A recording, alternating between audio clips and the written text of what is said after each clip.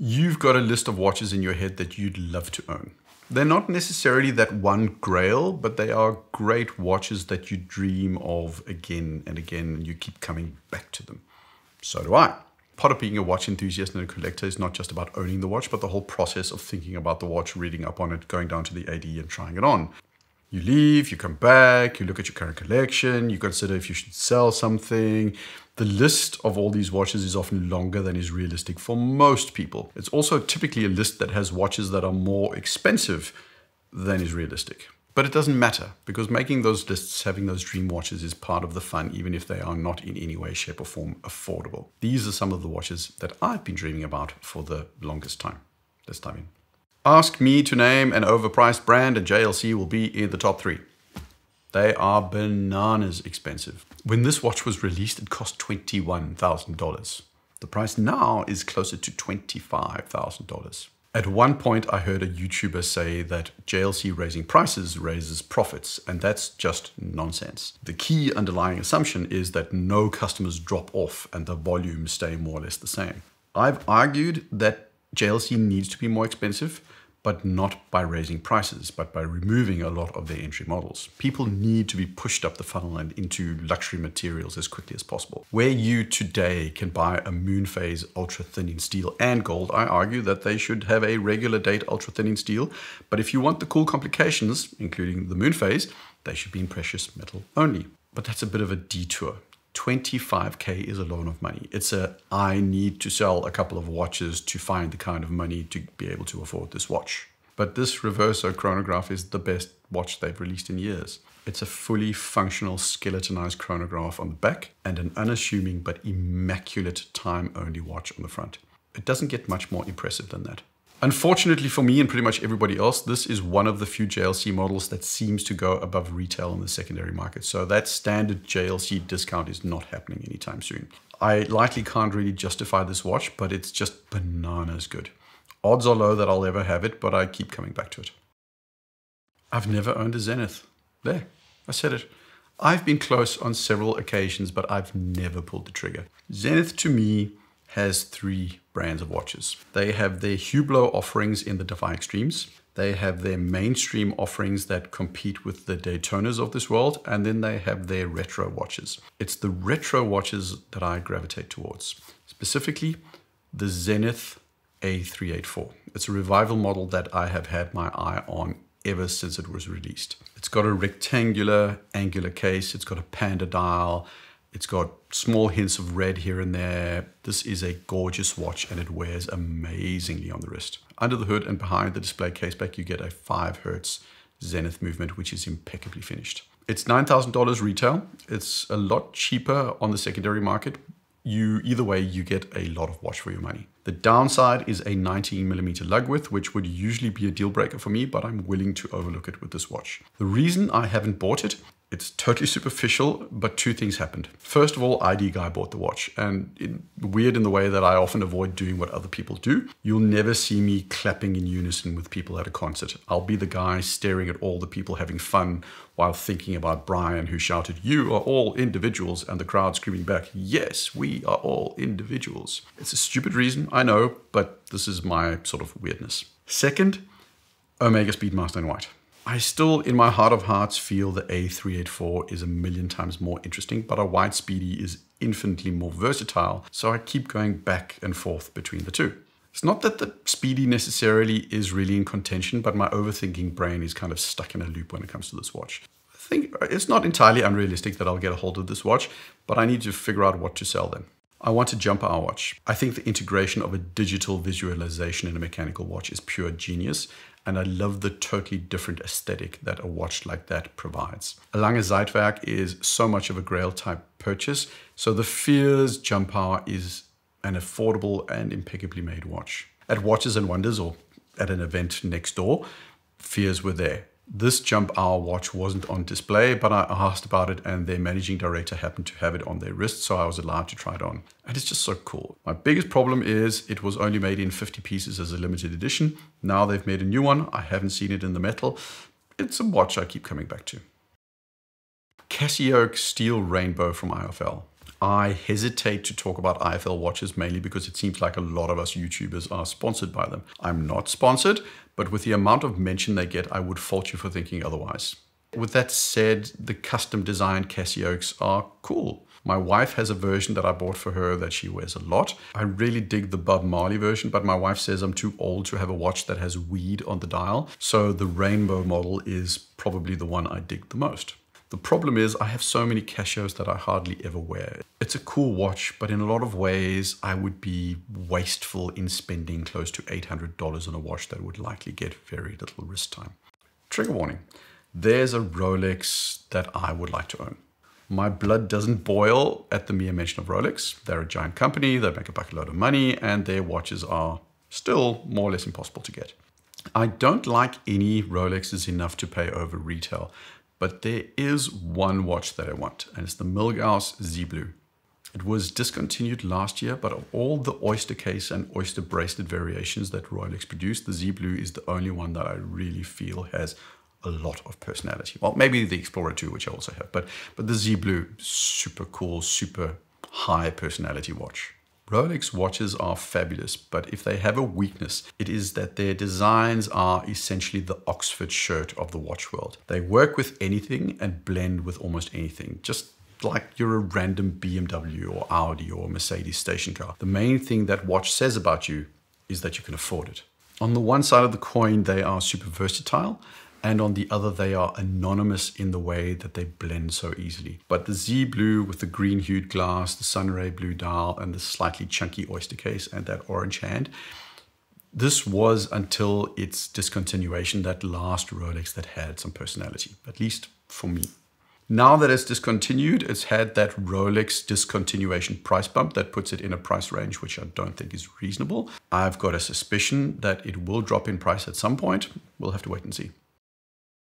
I've spoken about the Glashütte Panamatic Luna before. I love this watch. It's a stunning design and one of the few watches that are balanced without being symmetrical. It's not easy to do. It's also, to me, better than the Lange one. Not in terms of craft, but in terms of looks, and that's just me. It doesn't have quite that level of Lange street cred, but I do think the dial is just that bit better executed than the Lange in terms of looks. The Ploprof is a weird beast.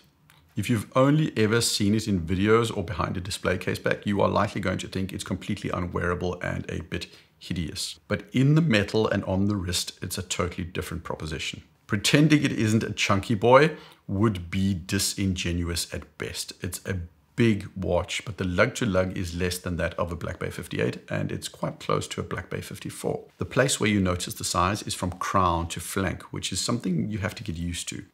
This watch is also 15.5 millimeters thick. It's much thicker than I would normally put up with, but there are modular chronograph movements out there from Grand Seiko and Omega that are just as thick, so it's not completely bananas for me.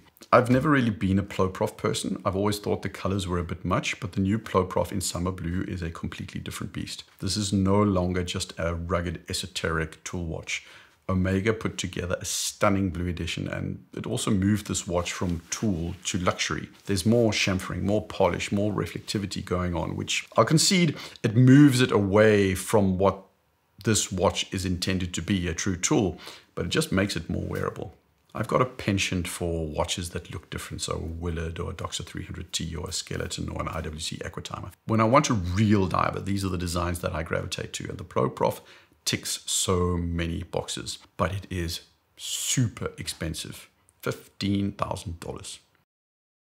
Grand Seiko SLG W003. My success with dress watches is close to zero. I've owned both a Calatrava and a Saxonia, and they both got sold very quickly because I never wore the things. There were so few situations where I felt they fit into the wardrobe. That's obviously a personal thing, because I'm sure there are people out there that dress similarly to me and would happily wear them, but they've never really gelled with me. So when I mention this watch, keep in mind that I've never actually succeeded in consistently actually wearing a dressy type watch, but I like it. I saw it at Watches and Wonders, and it's almost as plain as a dress watch can be, but it's just so good looking. The dial has everything a Grand Seiko dial is supposed to have, and if you're not that impressed with Grand Seiko dials, then just do this. Go down to your AD and ask them if you can have that little magnifying glass, one of those monocle things they use, and take a look at the dial. I guarantee you your opinion will change. So we've got a Grand Seiko dial. I want that. It's a manually wound 5 Hz Grand Seiko movement. I want that. It's titanium, which I think is ridiculously cool, especially because it's not typical in a dress watch. I want that. And it's got the usual Grand Seiko, Zaratsu, hello, and all that kind of stuff going on as well. This is a massively cool watch. Blancpain Complete Calendar. This is one more watch where I'm flirting with dress watches. This watch is around about $20,000, which is out of my regular, or whatever you want to call it, price range. But fortunately, most Blancpains that are not limited edition 50 fathoms models tank on the secondary market. So it's possible to snag this watch sometimes somewhere around $10,000, $13,000. The Villeray line is the most classic of Blancpain's lines. There are all sorts of reasons I like this watch. From a technical perspective, it's a complete calendar with an automatic movement and 72 hours of power reserve.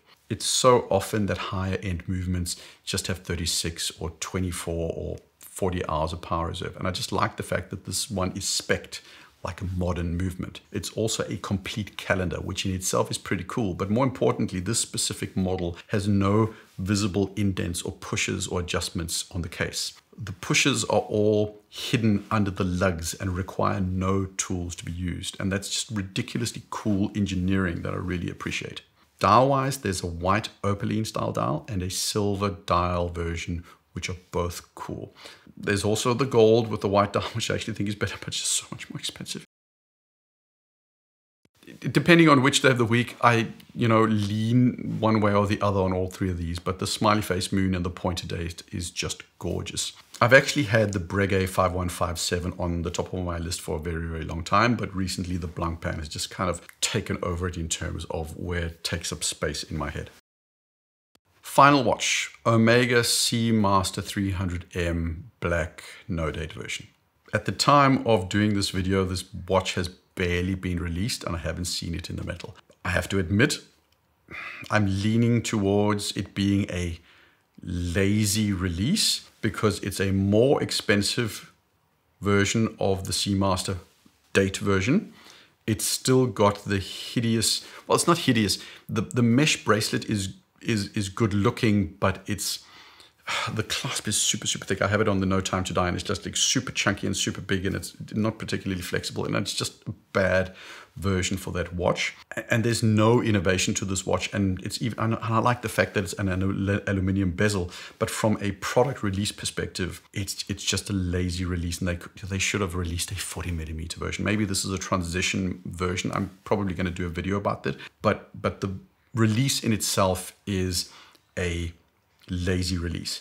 Having said that, I like black dial aluminium bezel with white text divers. I've got the Pelagos FXD Navy SEAL version. I've got a 62 MAS Seiko. I like black dial white text divers. And yes, it's a lazy release, but I still like this kind of watch, and that's why it's on the list. I criticize these kind of watches constantly because they're, infinitely boring. But the reality is I like these kinds of watches because they are incredibly versatile. They work on straps, they work on bracelets, they work on NATOs, you name it. They just work. And despite this overlapping with multiple watches in my collection, it's the kind of watch I shouldn't, but likely often go for. There are other watches I dream of. A Zeitwerk from Lang & Söhne, Royal Oak Slim in rose gold, Grübel Force handmade, but where, the watches I mentioned are expensive and something I have to save for and sell and, spend time. Those kind of watches I'm never going to have. One or two of these watches in the list could happen over time, but then, a new watch comes along and they take their place. The longer I've been in this community, the less watches I actually buy. On the one hand, I'm closer to being content with what I have, and I also can't always see what I would want to part with.